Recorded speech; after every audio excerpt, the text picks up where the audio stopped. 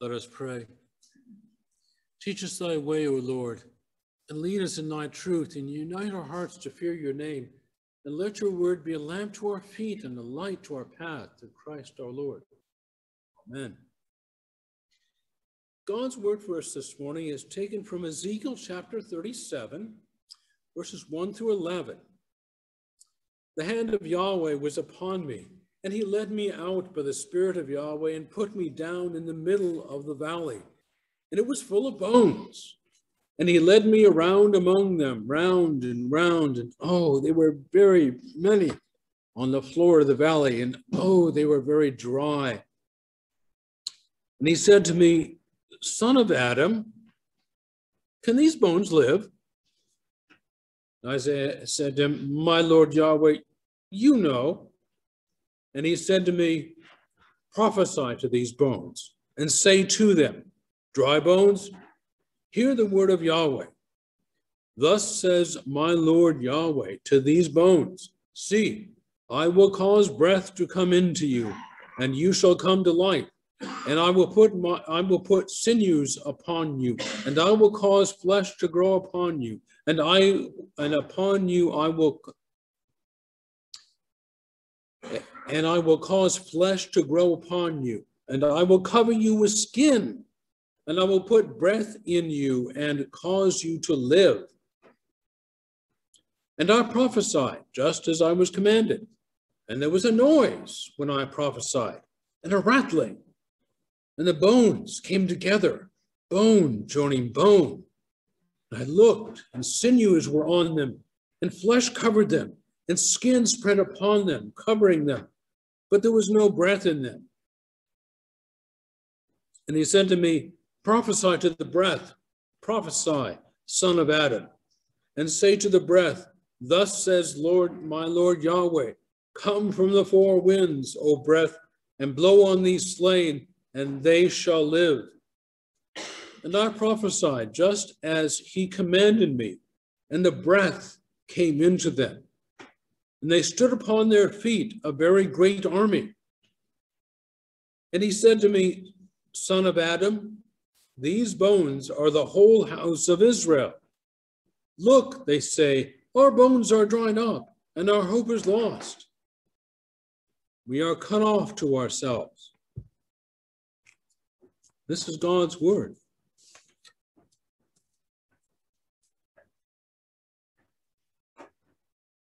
And one,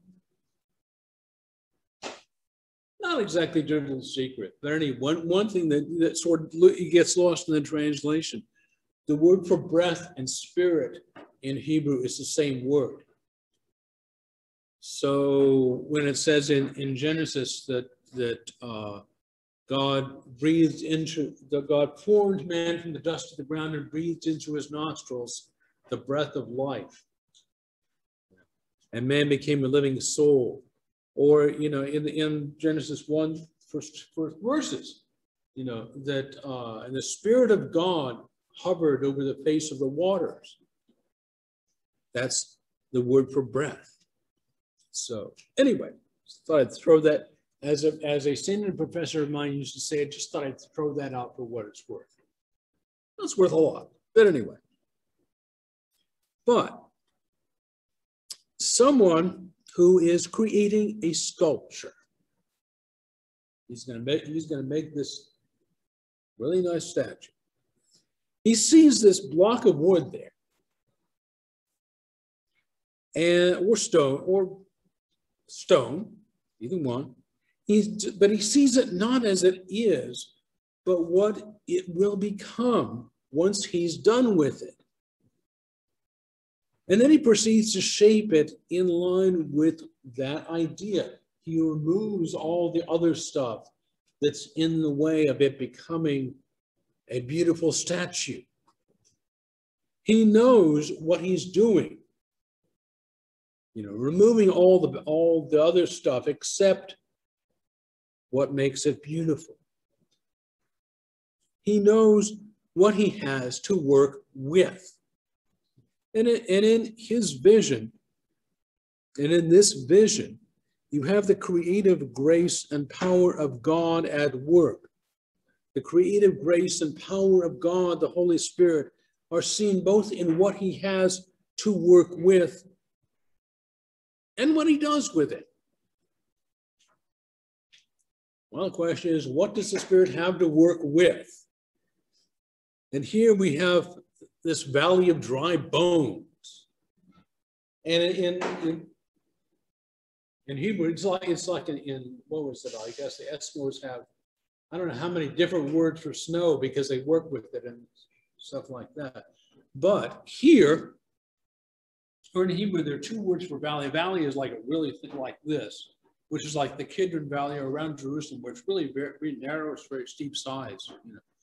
Or up in Indiana, what they call a holler. So I guess Kentucky too, but that's another story.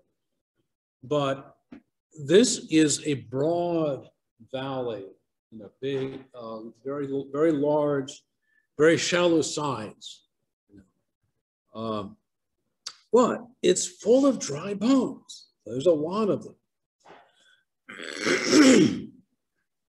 And that's what Israel felt like at that time. When Ezekiel is prophesying to the people who are in exile in Babylon, who are feeling very dry and lifeless and sort of like cut off and without life, you know, as those without life. Bones are seen as the seat of life. You know, and remember back to Genesis, the first parts of Genesis were, it's not good for man to be alone. I will make him a helper like him. How does God do that? He puts Adam into this deep sleep, and then he takes a rib and, you know, from Adam's side, and closes up the flesh in that place. And from it, he makes Hawa, or Eve. You know, and modern science, you know, the bones are where this sort of the seat of life. It's where red and white blood cells come from. And they have stem cells, and it's like, that's where everything comes from. It's like stem cells, you know.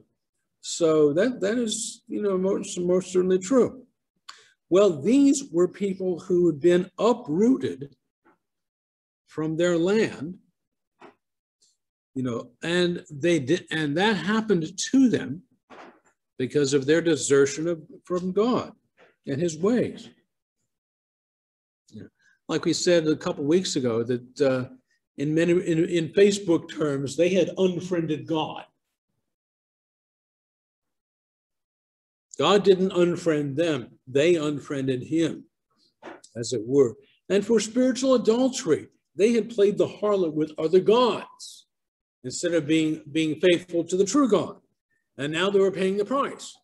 And now they felt like people with, you know, like dry bones. They felt as if they were dead. The God, you know, like the last verse here, the God had just kind of cut them loose. Now what? But as those without hope, what future was there for them? And you read Psalm 137, which is a couple back from, you know, from where we are here. Well, turn to 137 in the front of your hymnal. Just look at this one. It's just we got it right here. So, and this is how they're feeling. I think they should have that here. If not,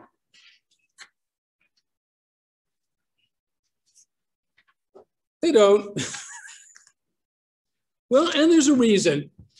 You know, Psalms are supposed to be uplifting and positive and worshipful and stuff like this.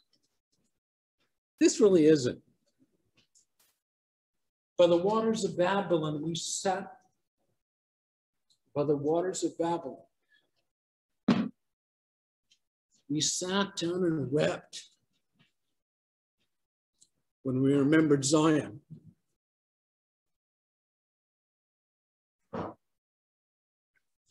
Kind of depressing. That's how they felt.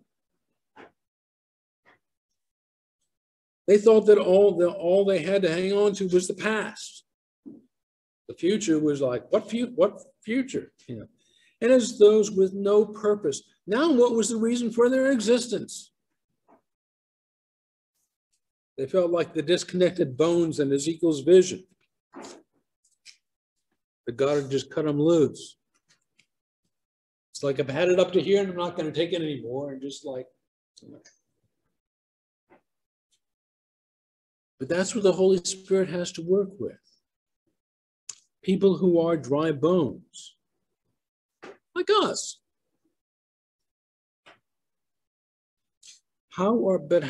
It's how we really are by nature. And how do we get that way? Sin has sucked the life right out of us. We are born dead and dry and without the life of God in us. It's the way it is. It's true for all the children of Adam. That's the thing, that it says Ben Adam, it says son of Adam in there. Adam is mentioned more than you think in the Bible, because sometimes it says children of men, and it's the same word, but sometimes it ought to be translated children of Adam, so they knew the story. But as Christians, we are painfully aware of that, of the way things really are. Other people, may not realize their spiritual condition. It's like people who don't know they have something wrong until the doctor says, well, you've got this and you've got 6 months to live, or why aren't you dead yet? No, I'm just kidding. But they need to find out before it's too late. And that's where we come in. But I'm getting ahead of my story. But it's what the Holy Spirit has to work with. Dry bones, stuff like this valley, like us. That's what God has to work with. And so we need God's help. Dry bones in the vision are what God has to work with. He has mercy upon these people. He says, I'm not done with you yet. It may feel like it, it may look like it, but I'm not done with you yet, not by a long shot. And so he worked with them as they were, where they were, spiritually, because they were helpless, just like we are. We're dead in trespasses and sins, but God comes to us, bringing us back to life, causing us to live. And so he works through an ordinary man, a Ben Adam, a son of Adam. Ezekiel was given God's word to speak to them, and he was directed what to say and told how and to whom this word was to be delivered. Unfortunately, like a lot of guys, he followed directions. He delivered God's message. He prophesied to those dry bones. He delivered that message as given without adding to it or taking away from it. The word of God as it is. He trusted that word and the one who gave it, its grace and power. God didn't had no obligation to do this for these people, but he had mercy upon them and upon us. And God's will was done, his good and gracious will. And a miracle happens. Isaiah says these words, and in his vision, all of a sudden stuff starts happening. Life is restored. Dead bones without life become connected. And cover and put together sinews, flesh, skin. Ezekiel didn't do it. God's word of power did it. God did it. And so the creative grace and power are also seen, not only in this, but in what the Holy Spirit does with it. Brings all the bones are connected, and all of a sudden they stand up, and it's a great army. He puts people back together again. He puts us back into operational mode, as it were. Makes us alive again. Makes us live again. And the word of the living God does it. The Holy Spirit works through the means of grace, like baptism and the proclamation of the word, like here, to bring us back to life. The word and the water.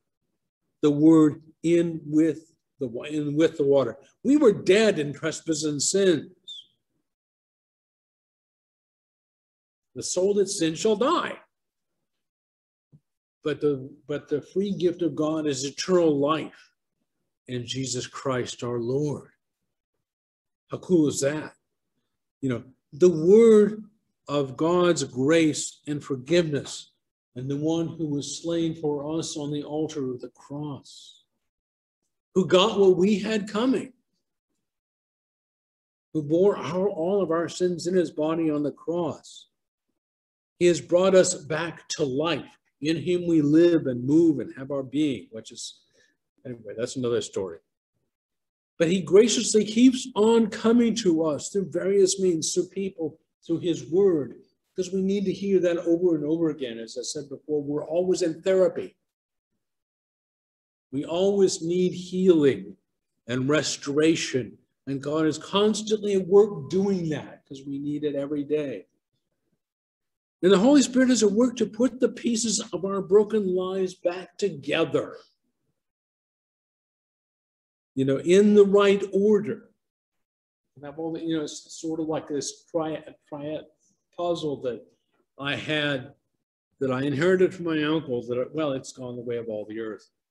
But there's one of these things where you have beams and models and stuff like that, and you can fit all the pieces together because they're all triangles. But in order for the picture to be right, you have to figure out which one goes where. That's what God does. He puts all the pieces back in the right place, in the right order, to fulfill their proper function, so that we can love people and use things instead of the other way around that we're used to and born doing ever since Adam and Eve did that looks pretty good to me thing. Which is another story, but anyway. But we are no longer disconnected and useless.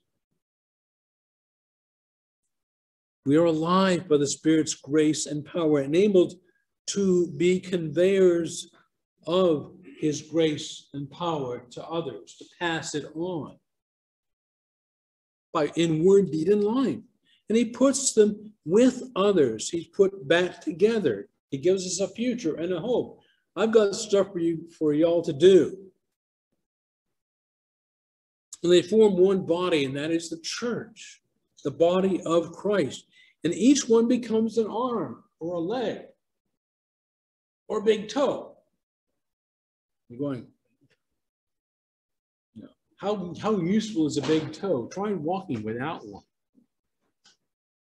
That's why in the Old Testament, when you read that when kings were captured by another king, sometimes they would cut off their big toe, so they would just kind of have to do like this and could not walk in a dignified manner or stand up really straight. So big toes are important, along with every other part of your body. But he makes us into parts of his body. The church, we're connected with each other, by the love of Christ really in our new hearts. Luther, I don't know whether to do this, share this now or not, but Luther had this, that he says, even toes and stuff like that, because he says if you stub your toe, the face puckers, the whole body bends over, the hands reach for it, and you go, to do this. But your whole body's involved, even when one member suffers. So we're all interconnected. We are all connected to the source of life, and that's Jesus. It's a hope that we have for the future, Christ in us, the hope, the expectation of glory. And by his grace and power, the Lord and giver of life, the Holy Spirit, is at work to keep us connected to that life and that hope through the proclamation of his word, both the law and the gospel. The good news that we are sinners, and the bad news that we're sinners, and the good news that God forgives us. And so it's a life that we share with each other and the people around us. And so he gives them a purpose. He raised them up, and it's a great army. I was copying this out last night, and it's like, and after I'm going to bed, I'm going, yeah, I have those things in reverse order. Because when we're talking about an army, what the first thing you do is prepare physically by training and things like this, both physically and materially. You get stuff, you get people together, and then you give them stuff to work with. God does that. He brings people together, and then he gives them stuff to work with.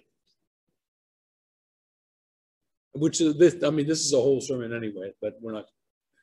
We already got one, we don't need two of them today. No, just kidding. But then when the preparation has been made, God has raised up this army. Now what's he going to do with it?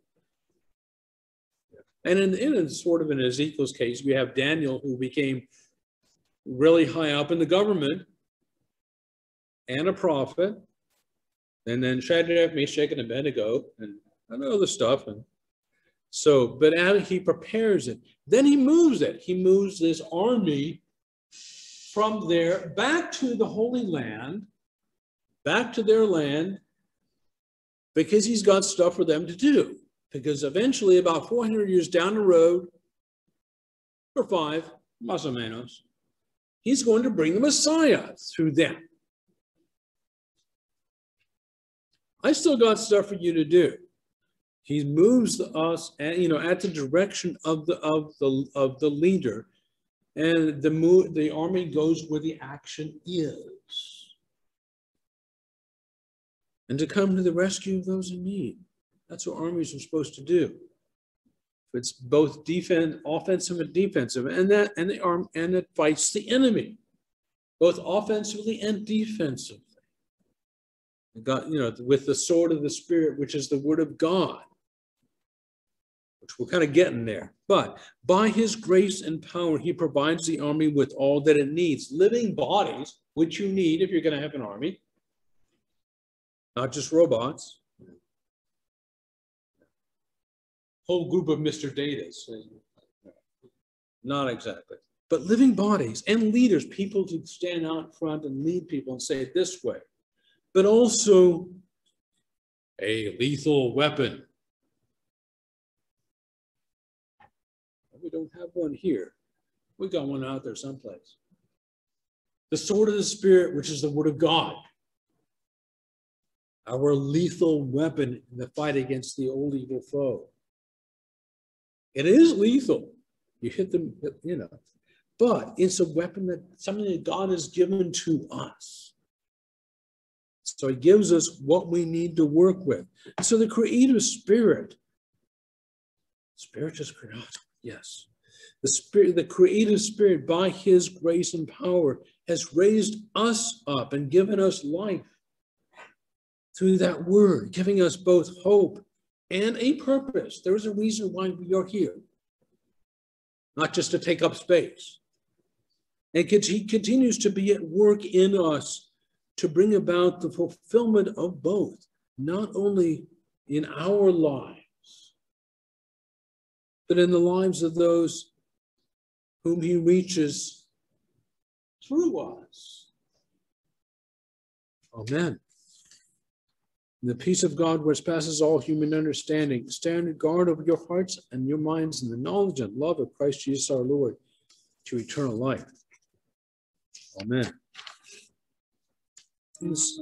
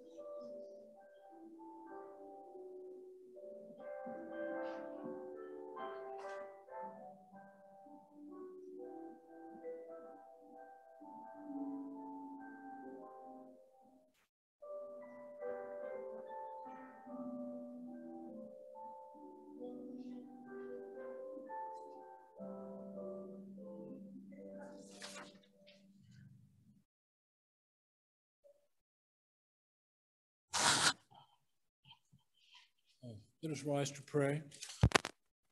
And we'll have the prayer of the church, and I will lead that into the Lord's Prayer, and then everything else. And again, we're going to read the directions. Follow us here. Let us pray. Let us pray for the whole Church of God in Christ Jesus, and for all people according to their needs. Gracious Lord, your Spirit fills the world and gladdens your church with the remembrance of all Christ Jesus has spoken. Glorify his name among us in every word and deed. Lord, in your mercy, hear our prayer. Almighty God, by your Spirit, you have established your holy church on the proclamation of Christ our Savior. Sustain the apostolic preaching to the ends of the earth, so that in every tongue the mighty acts of God in Christ may be heard. Lord, in your mercy, hear our prayer. God of comfort, give hope to your people in the midst of this world of death and despair. Put your Spirit within us to believe, to live, and to serve according to your promises and commands. Lead our homes to confess our confidence in your power to raise the dead now and at the last day. Lord, in your mercy, hear our prayer. Almighty God, your Son acknowledged Satan as the ruler of this world and its ways, yet one whose reign is judged and whose time is short. Beat back his lies and deadly work, that the order of your creation may be seen. Give us good government and leaders who are both honest and faithful. Even so, let us look eagerly for your Son's return, and let that be quickly. Lord, in your mercy, hear our prayer. Send now your Holy Spirit upon your faithful people, that convicted of their sin, they may also be convinced that the righteousness of Christ is theirs, and in such repentance and faith receive the things of Christ declared in his supper, his holy body and precious blood for the forgiveness of sins. Unite us by your Holy Spirit, by your Spirit of truth in faith and confession, and comfort us with the knowledge that this world's prince is judged. Lord, in your mercy. Lord God, Heavenly Father, through your Son, you promised your Holy Spirit, who would convince the world of sin, of righteousness, and of judgment. Enlighten our hearts, so that we may confess our sins, obtain everlasting righteousness through faith in Christ, and through every trial and temptation, abide in the consolation that Christ is Lord over the devil, death, and all things, that he will graciously deliver us from all affliction, to make us partakers of eternal salvation.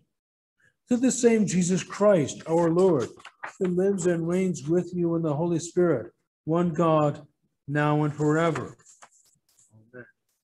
We join our hearts in the words of the Lord's Prayer. Our Father, who art in heaven, hallowed be thy name. Thy kingdom come, thy will be done, on earth as it is in heaven. Give us this day our daily bread, and forgive us our trespasses, as we forgive those who trespass against us. And lead us not into temptation, but deliver us from evil. For thine is the kingdom, and the power, and the glory, forever and ever. Amen. And our service continues on page 201 at the bottom.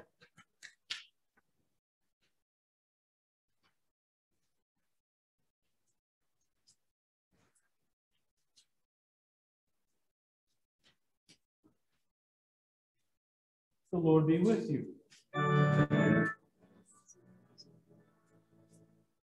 Bless we the Lord.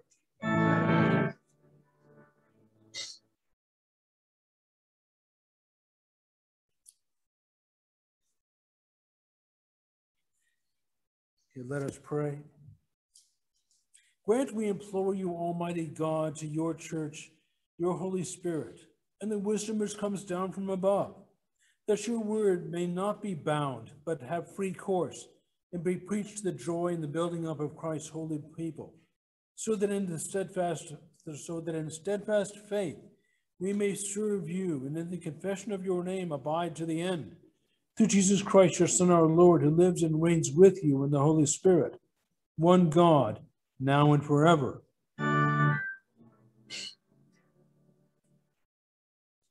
Receive the blessing of the Lord. The Lord bless you and keep you. The Lord make his face to shine upon you and be gracious unto you. The Lord lift up his countenance upon you and give you peace.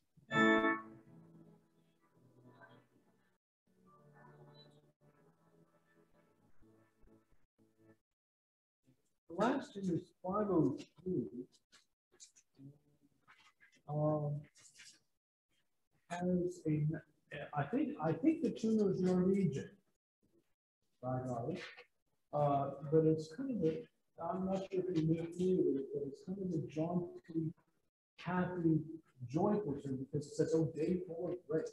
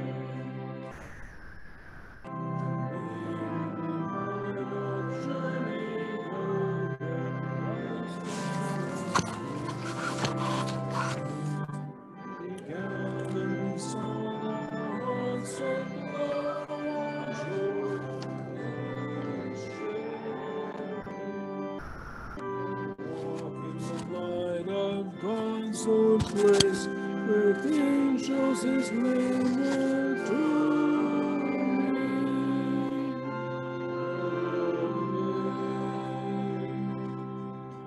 Go in peace, serve the Lord.